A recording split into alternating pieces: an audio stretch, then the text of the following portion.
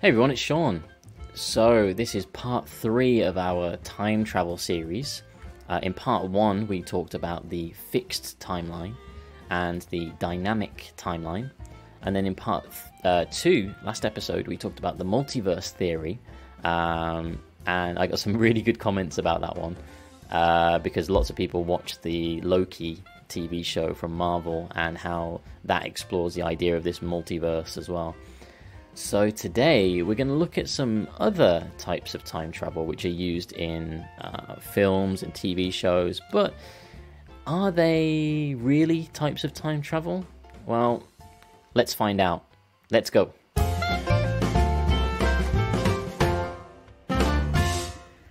Okay, so one of the first things that I just want to quickly touch upon, which is technically time travel, it's what we call astral time travel. Astral is A-S-T-R-A-L. Now, astral time travel is a little bit different because this is when the consciousness or the mind, consciousness is C-O-N-S-C-I-O-U-S-N-E-S-S. So the consciousness is your mind, your brain. The consciousness travels back in time, but you're still in the same body. So you're kind of stuck in this time loop and traveling through time, but experiencing them in real time. And then when you reach this point at the end, so for example, the end of the day or the end of the week, your consciousness gets sent back in time to relive that period again and again. A good example of this is the movie Groundhog Day with Bill Murray, and he gets to relive the same day again and again and again. And it doesn't matter what he does, because even if he does something terrible, he just resets and then wakes up in his bed the next day. A similar movie was The Edge of Tomorrow. In Japan, I think it had a different name, All You Need Is Kill, with Tom Cruise. This is actually one of my favorite astral time travel movies, because it's actually based on the Japanese manga, All You Need Is Kill, and they adapted it into a movie really well, I think. They didn't change too many things, so the concept of the consciousness being sent back in time again and again works really well. And in that movie and that manga, it's really interesting because Tom Cruise is a soldier, and he starts off like a rookie, R-O-O-K-I-E. A rookie is somebody with no experience, and in his first battle he dies. That's not a spoiler, by the way. That happens right at the start of the movie, and he dies like right at the start. But then he suddenly wakes up, like it's like a snap. And he wakes up in his bed, like, what? I'm back here in my bed again? And then he experiences the whole day going off to war, fighting in the battle, dying in the battle, and then again, he wakes up in his bed. And what he does is every time he goes to battle, he learns the moves of the enemies, and he knows what's going to happen. He knows where they're going to be, so he knows where to attack. But to the people around him, he looks like this super experienced soldier because he knows exactly where to go and what to do and where to shoot. And to other people, it looks insane, but to him, he's just reliving the same day again and again.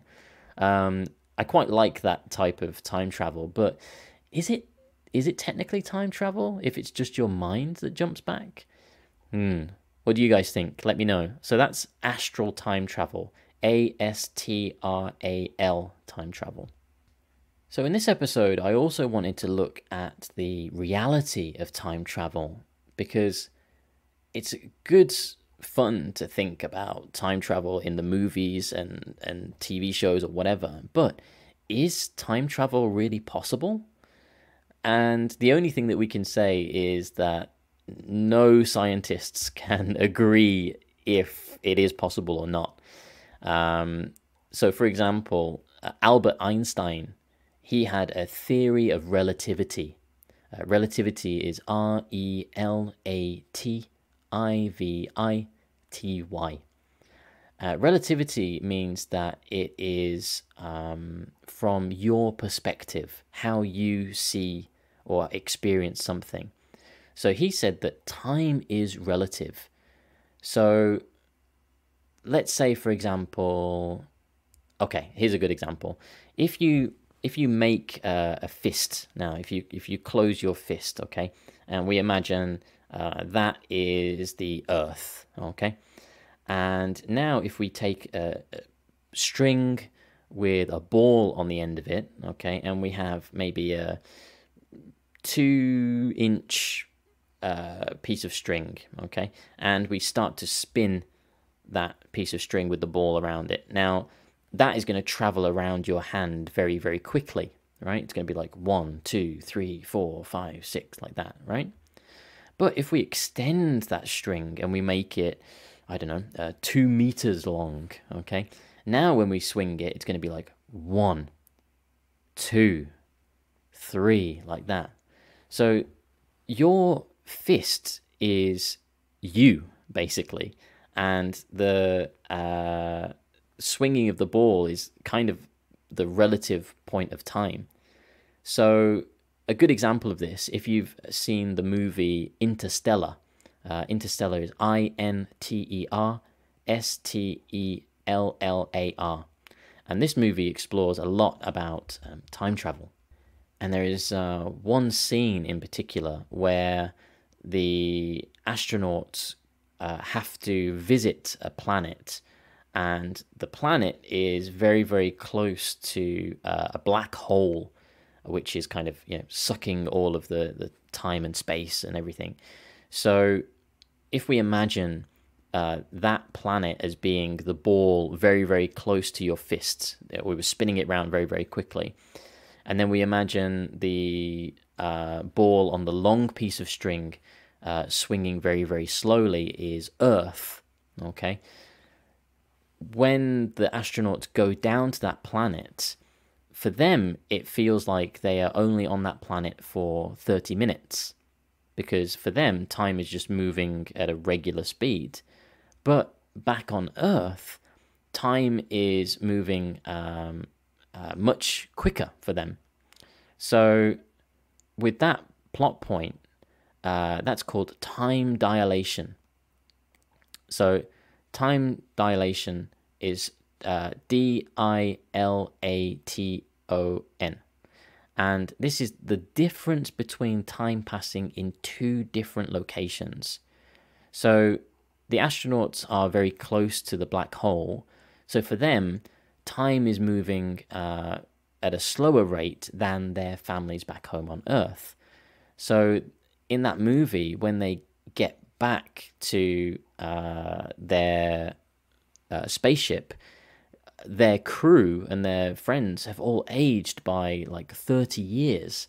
But for them, it's only been 30 minutes on that planet.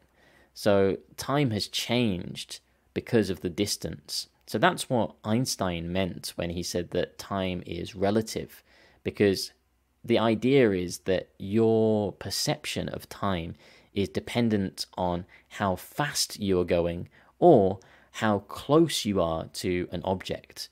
So you've got 2 things happening there. You've got speed and light and the distance. That's a little bit confusing, but that's how time travel works in real life. That is the type of time travel. One of my students actually told me an interesting Japanese fairy tale, Urashima Taro. I'd never heard this fairy tale before, but apparently it's very popular. And it's about a fisherman who rescues a turtle, and then he travels under the sea and he meets a princess, Otohime, and his reward is that he spends like a couple of days with the princess, like having fun, and to him it's only been like a week or so. But then when he returns to his home village, he finds out that he's actually been gone for 100 years.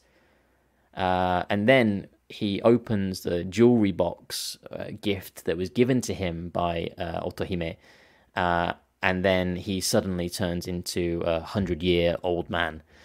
So it's kind of connected to that kind of concept of time being relative, but I thought that was quite an interesting story. But on the other hand, the physicist Stephen Hawking, he was very into time travel and black holes and the universe. And his argument was actually that time travel is not possible. Now, his theory was more simple because he said that because there is an absence of present-day time travelers, that means there is no time travel, which kind of makes sense, right? You know, have you ever met a time traveler? No. So that means that time travel is not possible, because Stephen Hawking did a presentation once where he stood on the stage and he said, if there is such thing as time travel, please appear at this point in time now on this stage next to me so that we can prove that time travel exists. And nothing happened. So he said, that is proof that time travel doesn't exist. Which is pretty smart. A lot more basic than Einstein's theory, right? And there's another argument that you wouldn't be able to jump to a specific place or point in time because time is a man-made concept, right? We made time. So if we say, I want to jump to June 14th, 1965, how do we calculate that point? How do we get to that point? Because, you know, space and time doesn't understand what June 15th, 1965 is.